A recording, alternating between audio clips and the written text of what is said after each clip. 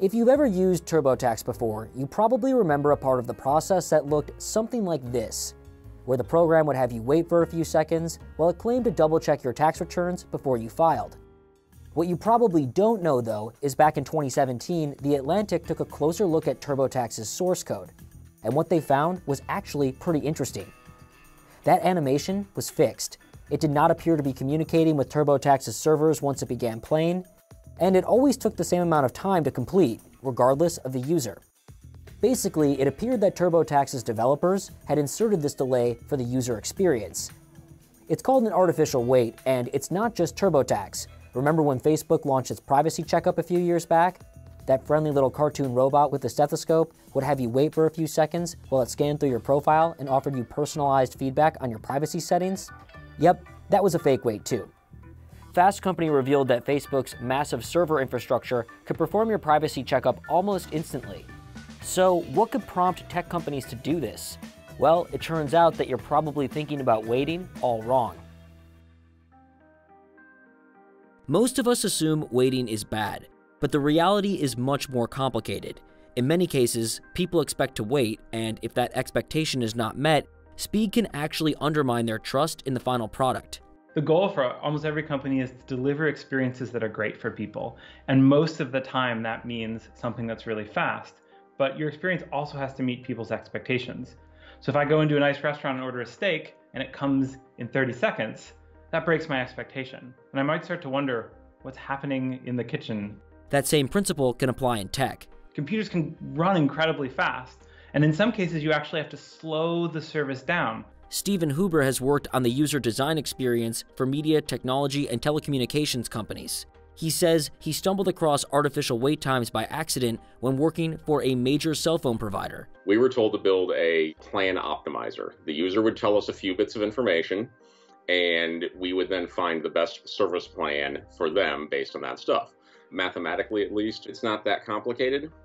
It ran instantaneously and gave them very accurate results. But when Stephen's team started testing this plan optimizer they were so proud of with users, they got a big surprise. Everybody hated it, and we couldn't figure out why for a while. We finally realized if you are going to say, let me check that for you, and then you press the button and it immediately acts, it turns out people don't trust it. Stephen's team sat there scratching their heads for a few days until he said, so wait, what if we had a delay? So that's all we did. We added a random delay, and then we started seeing people actually interested. They became engaged in it. Literally, most of the users leaned into the screen, like, ooh, what's it doing? And then we're terribly excited to see the results.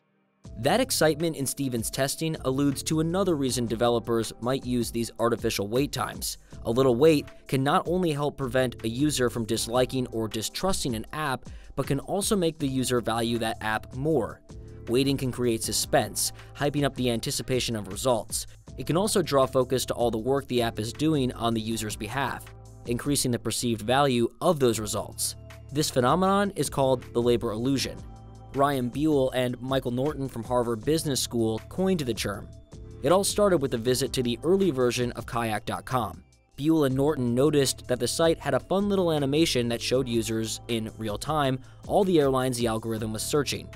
They wondered how this impacted the user experience, so they ran some experiments with a homemade, generic version of the Kayak site that tested different search scenarios. What they found is users can actually prefer waiting for results when that waiting is accompanied by the animation telling them what the algorithm is doing, even over getting the results instantly. But they also soon realized that this information didn't even have to be real to make that enhanced value stick. In short, just creating the illusion of the site laboring by listing off airline names during a wait can increase the perceived value of the results. So now we can see why developers might have an incentive to insert fake wait times into apps. But the presence of little illusions like these got some experts thinking, is all this ethical? Professor Eitan Adar from the University of Michigan and a few of his colleagues from Microsoft pioneered research on this question back in 2013. The way we think about it from the ethics perspective is who benefits. So am I actually doing something in the interest of the user? Are they better off given the way I've implemented these things? For Eitan, it all really boils down to whether it's a harmless benevolent deception or a harmful malevolent one. So what about our TurboTax example? Was that benefiting the end user? That little artificial weight with its claims of double and triple checking the results could obviously increase the perceived value of the experience, which in turn could help sell more TurboTax. But building confidence in the product here might help users as well. With things like money, right? If it came back within a second and said, nope, sorry, I can't find anything, you will feel worried. You will start looking through the documents much more closely.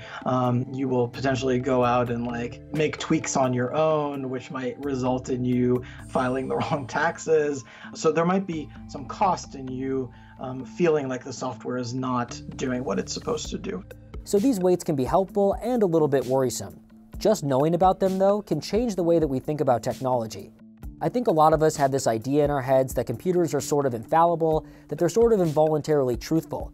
But even this video's quick look at artificial weights can show us that the reality is much more complicated. Instead, developers can bake their own human qualities into these systems, whether that's an inspired design experience or a fib here or there.